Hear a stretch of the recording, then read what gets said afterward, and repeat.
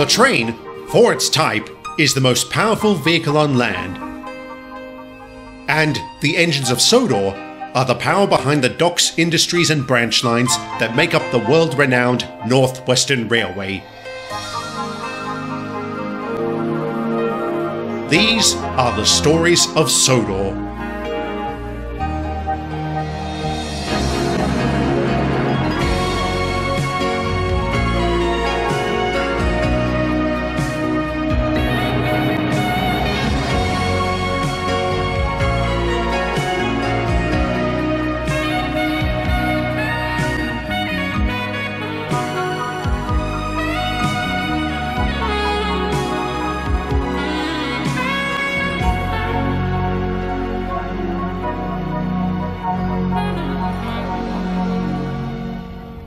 Hello, engines. Long time no see. How are you? Very confused, Sir Topham. Don't misunderstand. I think I speak for all of us when I say it's a pleasure to see you again. We just didn't think it would be as your new controller? That's quite understandable. How is that possible, sir? How can you be our controller and director of the railway board? I can't, Toby. That's why I'll be stepping down as director. Due respect, sir, wouldn't that be a step backwards, career-wise? I don't see it that way, but in light of recent events, I think it would be the best thing for all of us. All of us, sir? No need to be coy, Gordon. I'm aware that you're aware of my recent problems, just as I've been keeping abreast of your troubles. Pardon me, sir, but how exactly did you get our board of directors to pick you? Well, it's quite the story. Would you like to hear it? Oh, yes, sir. Anything for a bit of variety on this island. Very funny, Gordon. Excuse me? Nothing, sir. Please continue. And this was the story he told. I know my constant mentioning of the war must be getting tiresome at this point, but it really is unavoidable. The railways had played a vital part in keeping the nation afloat and were a core component to its recovery. A major reason why they had proven so effective was largely thanks to the Fat Controller. Before the war, he implemented policies that streamlined procedures and bolstered efficiency across the network. And during the war, he visited countless yards and depots, providing stirring speeches to engines and staff alike. The papers titled him the Churchill of Trains, but unlike the Prime Minister, Sir Topham was able to keep his position when the fighting was done. Phew, the ashes were still falling over Hiroshima when Clement Attlee and his mob broke away from the wartime coalition government, which facilitated the need for an election. I don't pretend to know everything or anything about politics, but I was still astounded that Churchill wasn't re-elected. Attlee took power on the platform of social reforms and industrial nationalisation, as I've mentioned before. Sir Topham was initially in favour of nationalising the railways and began setting the wheels in motion to carry it out. But as time went on, he began having doubts about the whole idea. Unfortunately, he seemed to be the only one.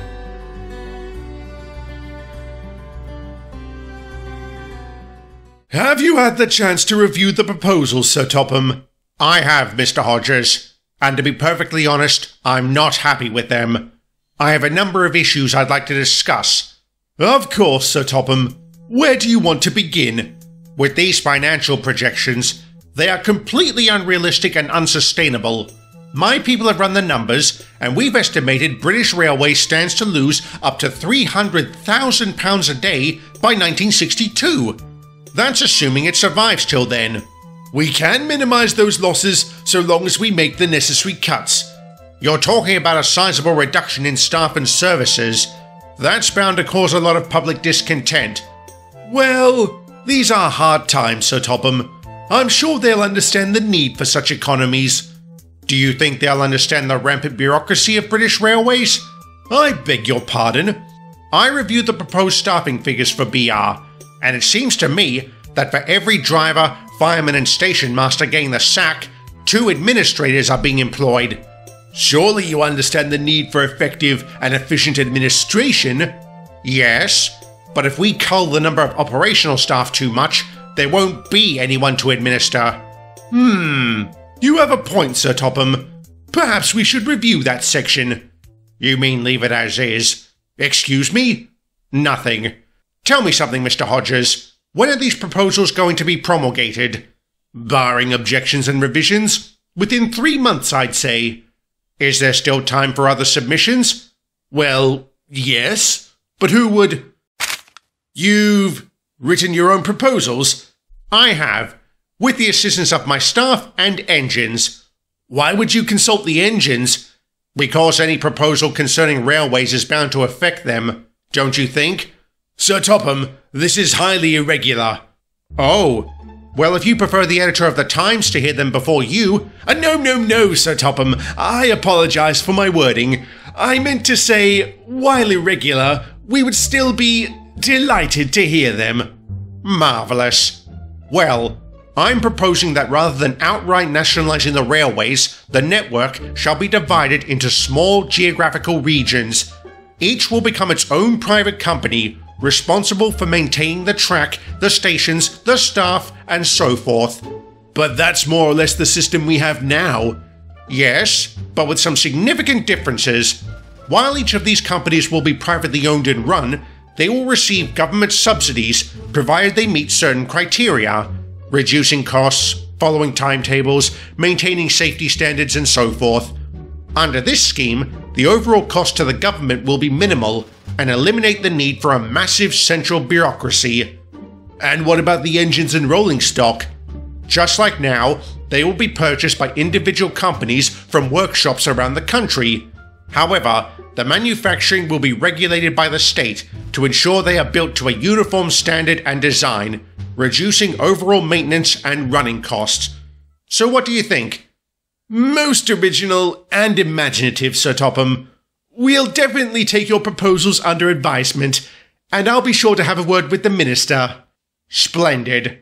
Thank you, ladies and gentlemen.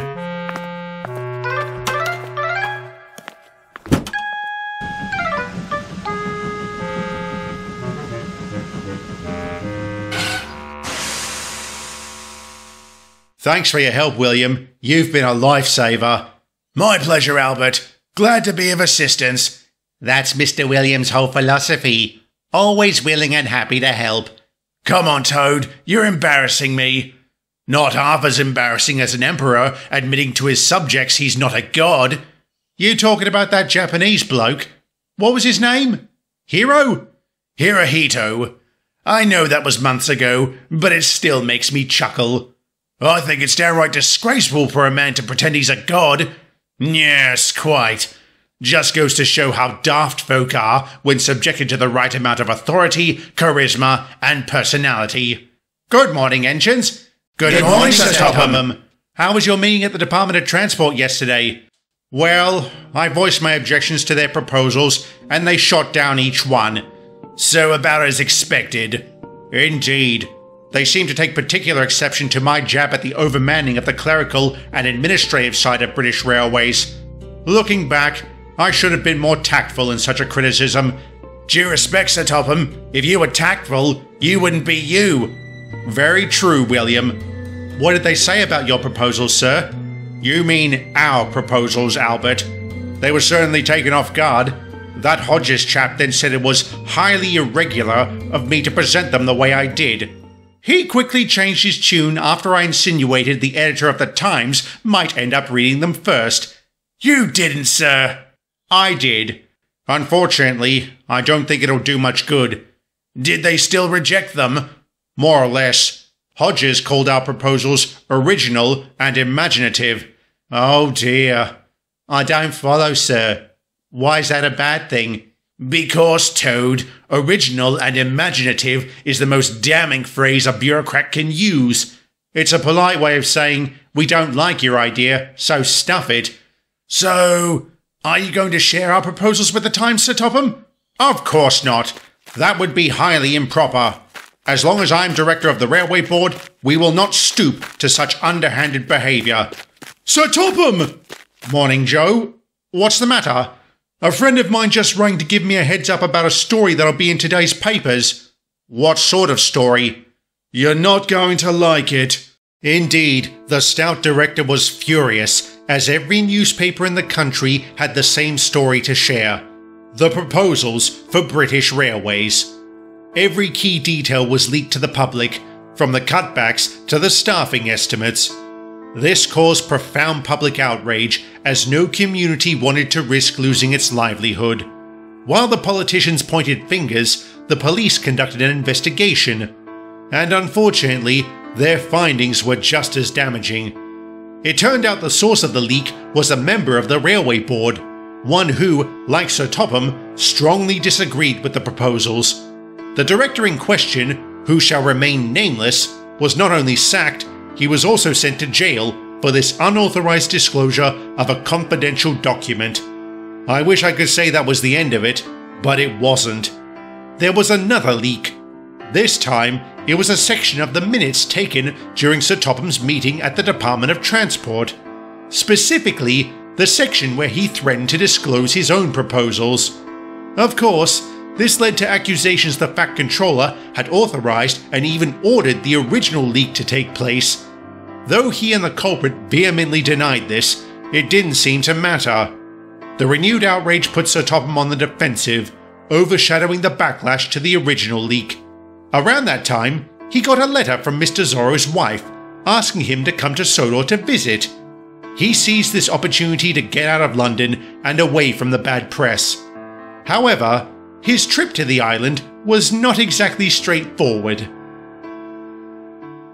Ladies and gentlemen, we regret to inform you that due to technical difficulties, all trains bound for the island of Sodor will terminate at this station. For those passengers looking to travel to Sodor, bus services to the local marina are on offer with connecting ferry rides to the island.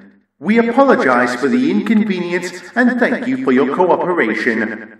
I'm sorry for this, Sir Topham. It's not your fault, Scott. Don't worry about it. What could the technical difficulties be? I imagine it's to do with the lift bridge to Sodor. It was last time. Last time? Yes, sir. The last time I ran the express to Sodor. Well, tried to. I only made it this far then, too. Your last express was only 2 weeks ago. Does it go down often? Yes, sir. Every time a train has to pass over. But in all seriousness, no. It used to run quite properly, until they started neglecting the maintenance. Is that because Mr. Corbett won't authorize the expenditure? Yes, sir. How did you know? I know of Mr. Corbett's penny pinching, but I never thought it would extend to such important infrastructure. While on Sodor, I may have a few words with him. You mean you're going on, sir? Of course. Why wouldn't I? I just thought you didn't like boats. I don't like boats, but I've come this far, so I may as well go the whole way. Very good, sir. Just remember, if you start to feel queasy, lock your gaze on a distant object and don't look away. Last time I did that, the object turned into a periscope. I'm sorry, sir? What did you say? Never mind. Thank you for the advice, Scott. I will see you on my return.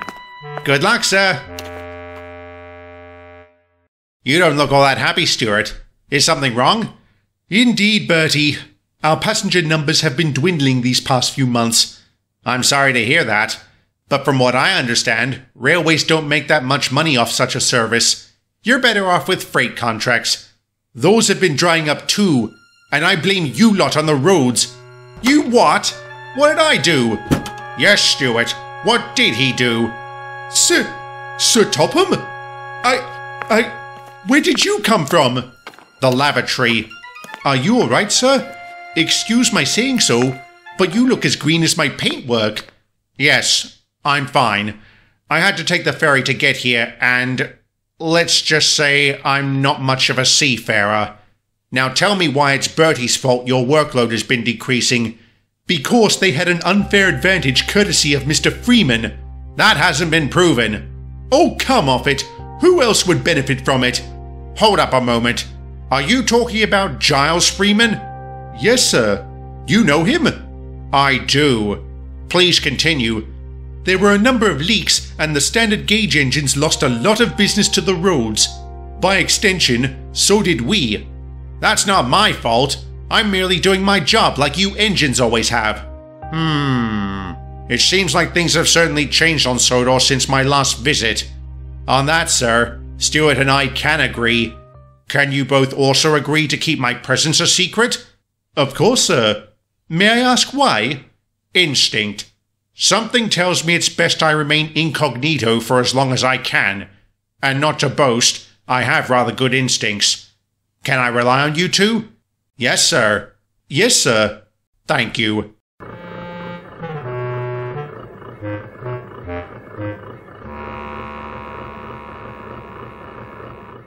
Topham! Hello! Thank you for coming. Hello, Charlotte. So good to see you. Sorry I'm late. I had a hard time getting here. Oh? What happened? That doesn't matter. How's Nigel? He's doing very well. The doctors have even let him outside. Really? That's a good sign. He's out in the garden with Rachel. Rachel's here? I can't wait to see her. Come on then.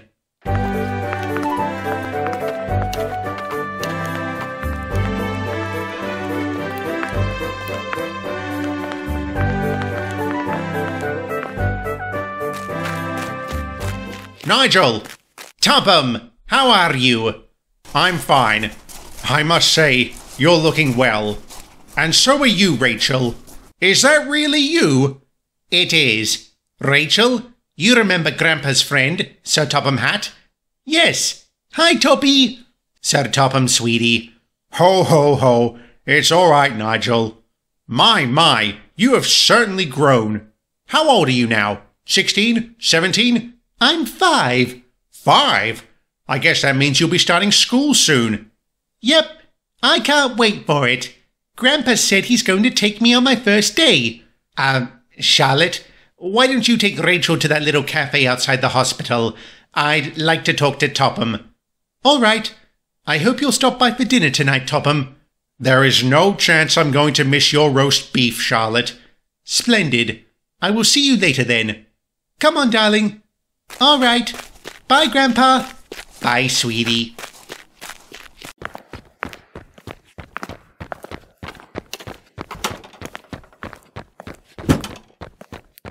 Thank you for being so upbeat in front of Rachel. No problem. Tell me honestly, how are you?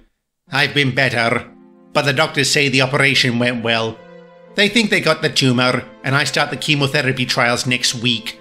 All we can do now is wait.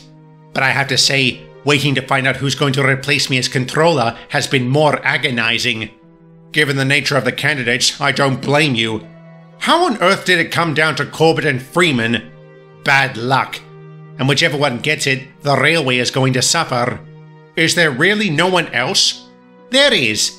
You. What? Are you joking? No, I'm being serious. I wanted to ask if you would consider taking over as controller of Sodor. Well, I mean, it's just not possible, Nigel. Not so long as I'm director of the railway board. Then step down as director. You don't ask a lot, do you? Topham, I know full well the problems you've been having. I don't believe for a second you are responsible for any of the recent leaks. And I think it's disgusting you're being blamed for it. And that the Minister of Transport has asked you to retire. How do you know that? I was an intelligence officer, remember? Old habits die hard. There is no chance you're going to retire, so why not take a position that still allows you to serve amongst the railways? Sodor could definitely use a man of your caliber leading it. I suppose it's not completely outlandish. I do have a considerable fondness for this island. And there's that book series by the Reverend Audrey already naming me as Sodor's controller. Yes, those books have caused quite a stir here. But I think their depiction of you is most apt. You belong here, Topham. There's still a snag. My credibility has been severely compromised because of the bad press recently. What are my chances of becoming controller? Considerably better than Corbett's or Freeman's. How do you mean? You know those old habits I was talking about? Let's just say I indulged in them concerning the background of the current candidates. In what way? So Topham never actually told us what Mr. Zorro told him. The only thing he admitted was that he was rather alarmed by what he learned. In spite of this, he decided not to use blackmail to become controller of Sodor. Instead, he met in secret with the other members of the island's railway board. One by one, he persuaded them to support him for the position. To this day, I still wonder how he accomplished that without being found out. However he did it, on the day the board gathered to choose a new controller, the decision was a landslide. And that's all there is to it. Well, Sir Topham, you have our heartiest congratulations. What about Corbett and Freeman, sir? How did they take it? They too congratulated me, but I could tell they weren't happy. What's going to happen to them, sir? Are you going to sack them? No. Why not, sir? They may have their faults, but they also have experience and talents that could serve this railway. Needless to say, I will be having a very long conversation with each man once I'm settled. For now, if you'll excuse me, I'd best call my wife. She is bound to have a few words about my actions here. Whatever those words were, they were invariably supportive.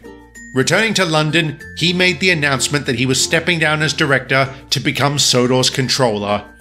True to his word, after he moved to the island, he had a long talk with Corbett and Freeman. As a result of this, the purse strings were considerably loosened and the suspicious leaks benefiting the roads immediately stopped.